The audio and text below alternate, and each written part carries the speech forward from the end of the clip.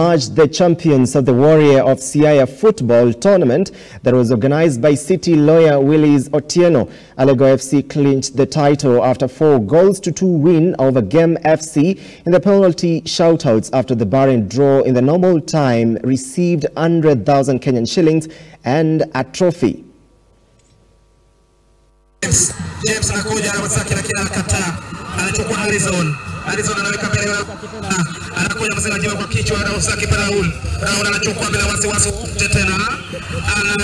And that Warrior of Siaya was a competition between all the clans of Siaya, from Uholo to Kenya to Game to Alego to Yoma to Asembo to Imbo to Songa. The clan of Alego, they are now the Warriors of Siaya, the reigning champions.